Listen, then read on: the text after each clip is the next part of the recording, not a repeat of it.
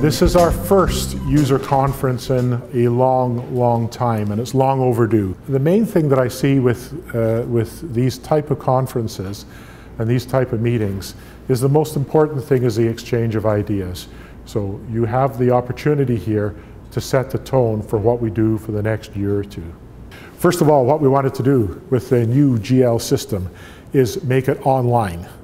So no more batch, no more waiting for your reports, online, real time. So what we wanted to make sure of is that anything at all that we did in the financial system could easily be exported into Excel and imported from Excel.